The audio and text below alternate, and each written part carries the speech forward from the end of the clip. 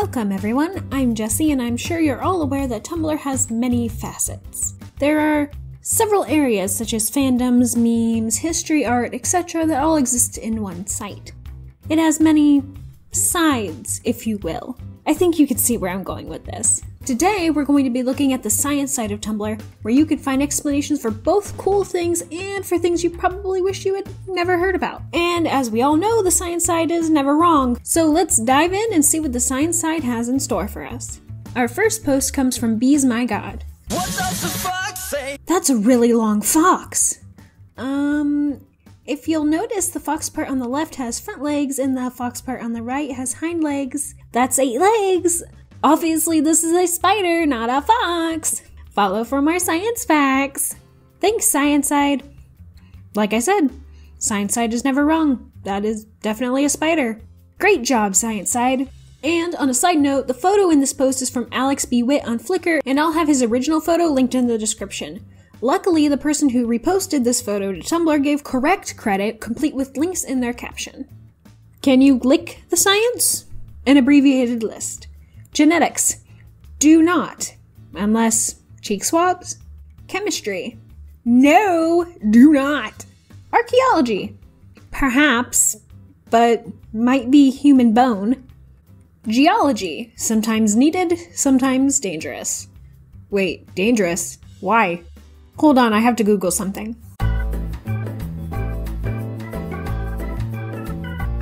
Oh, right. I forgot dangerous minerals can be found in rocks. And now I need to show you all this thread by geoscientist Mika McKinnon on rock licking on Twitter. Don't worry, it'll only take a sec and there will be memes, so onward down the rabbit hole. Alright, so apparently there was a viral tweet mocking geoscientists for licking rocks, and that's what started this thread because the mocking was unfair, and apparently licking rocks is a real strategy because taste and texture are diagnostic. Cool.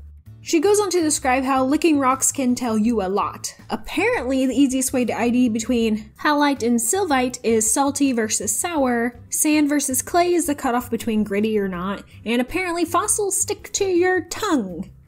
Okay. Didn't know that. That does not sound pleasant. Skipping ahead, she answers questions about different rock licking scenes from movies. That salt licking scene in The Last Jedi? Not ridiculous, but actually tactically important to know what rocks encompass you unless you're a fan of dumb ways to die. Because not all rocks are stable. I'm a little unsteady. The doctor had an excellent tasting technique. Also, because the sand was actually dead people, taste testing was actually very diagnostic because the whole fossils sticking to your tongue thing explains the face. And apparently Jack Sparrow's tasting technique was crap. Way too much tongue, and apparently any rock tough enough to weather into that nice smooth shape isn't one where taste is diagnostic. All you get is the seawater coating. So he licked the rock for nothing. Unless he just wanted to taste the salt, I guess. And Gordon Ramsay apparently licked a quartz sphere for really no reason. Also apparently bad licking technique. Now on to rocks you don't want to lick at all, because bad stuff. Do not lick anything with mercury, arsenic, or lead. Got it. Don't lick anything that smells like garlic, which I guess includes arsenic. So none of these rocks. Anything with mercury is a slow, painful way to die. And apparently cinnabar, a mercury sulfide, is the most deadly mineral on Earth. Good to know. Do not lick. Do not even touch. Just turn around. Now, run. And if these vases she posted are indeed made from or more likely coated in this mineral, I have a feeling that artist did not live very long. Chalconthite. Pretty, but will give you copper poisoning. No licking. Don't lick galena. You will get all the lead poisoning. All of it. Asbestos, technically not deadly to lick, but it will splinter into your tongue like fiberglass and you'll huff shards into your lungs for long-term damage. 0 out of 10. Would not recommend licking. Torbernite is radioactive and a bad idea for licking, and apparently will also give you copper poisoning. Fun! See this rock? Looks like fun, right? Don't lick. It will screw up everything. Your breathing, heartbeat, circulation, nervous system, your skin. Just don't. Clearly I'm paraphrasing a lot, but if you want to see the whole thread, I'll have it linked in the description. Let's get back to seeing what kinds of science we can and cannot lick. Psychology. Best not. Physics. How? Zoology. In zoology, science leaks you. My Russian accent sucks. Anthropology. Maybe ask first. Yes, always get consent before licking. Herpetology. Bad plan, bad plan, bad plan! For any who maybe don't know why this is a bad plan... Sociology. Yes, if you have time and dedication and a willingness to piss a lot of people off. Botany. You might hallucinate or die, or it might be delicious. And I'm sure in rare cases, you might get all three. Computer science. The tingle of electricity on your tongue is how you know it's working. Epidemiology. For the sake of the world, please do not. Yeah, unless you're just looking to contract all the infectious diseases. Linguistics. Despite the name, please probably don't. Engineering. Maybe, but it will probably taste like spreadsheets.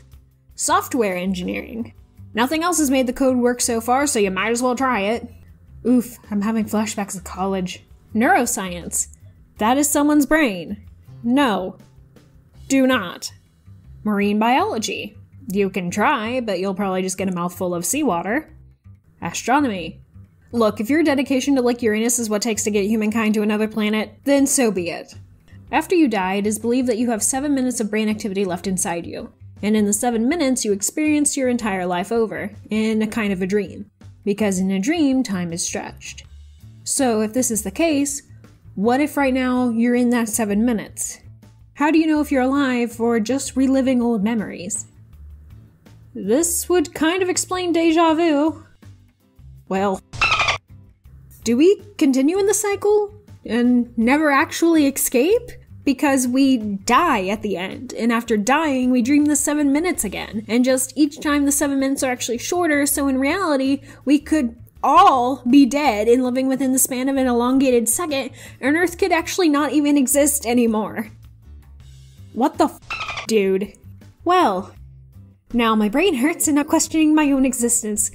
So there's that. Thanks. How is it that when you are dead and a zombie you can rip open a man's ribcage, but when you are alive you struggle with a bag of chips? Asking the real questions. Ironic thing, it's your brain's fault. Your brain is stopping your body from using its full strength for every task so as to not horribly injure yourself. Example, the human bite has enough power to bite clean through a finger as easily as if it were a carrot stick. Our higher brain tells us, no, don't do that. That's a bad idea.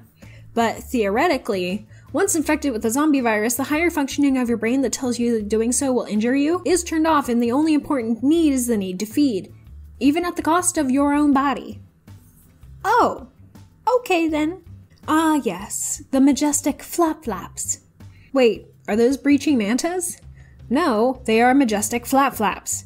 Fun fact, manta, majestic flap-flap, rays actually do this to scratch their belly or to help them with a birth. If the females are having trouble with a labor and the pups get stuck, pups, I think that's the correct term, they jump out of the water and the smack upon re-entry pushes them the out. On the other hand, they don't have any hands, so if they get an itch because of some kind of bug or something, the smack helps them scratch it. Majestic flap-flaps are so cute. Thank you, science. Belly flop to baby drop. How many star in the sky? Like 7 star. Good job, NASA. Keep up the good work. Oh wow. Oh wow. That's just amazing. It's just brilliant. It's just, yo, how much dirt you gotta throw in the ocean to make a new country? Science Side of Tumblr? Like 8 dirt. Science Side of Tumblr is back at it again. How do they do it? To prove that ants counter their steps, scientists took a fruit out of a line and attached tiny stilts to their legs. Since they took bigger steps, the ants totally walked right by the food and got confused when they walked the correct number of steps, but there was no food. Here's a picture. Conclusion: scientists are creative and weird. Science. I can't tell what my favorite part is, but it's either scientists wasting budget and time to see if ants count their steps, The idea to put ants on stilts. There had to be a guy who made ant stilts and put them on the ants. Confused ants. Or E, all of the above. But wait, there's more! Can mantids wear and see in 3D glasses? Yes! They put little glasses on mantids! Aw, that's adorable. Do honeybees suffer from sleep deprivation? Yes! Here is the bee insomniator. They put magnets on bees and wiggled them to keep them awake. How do scales help snakes move? Well, they put snakes in little shirts to find out. Shrimps on a treadmill. Biology is the greatest. Yes, yes it is. Lasers were once a huge scientific breakthrough. Now we use them to play with cats. Computers were once a huge scientific breakthrough. Now we use them to look at cats. Conclusion? Science was made for cats. Can confirm, science was made for cats. How else do you explain this meme?